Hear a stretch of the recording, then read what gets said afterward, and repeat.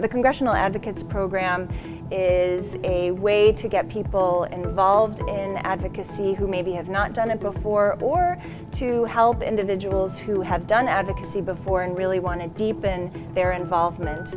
It's a program that is year-round. It started in 2018, and it will involve virtual advocacy day, it will involve in-district meetings, it will involve individuals writing op-ed pieces or presenting to their colleagues about issues that are facing gastroenterology and the science of gastroenterology. So the main goal of the Congressional Advocates Program is to make advocacy possible in a micro-volunteerism way. So we understand that physicians like myself and scientists are extraordinarily busy, and so advocacy needs to be bite-sized and easy to do. And so the Congressional Advocates Program is meant to do just that.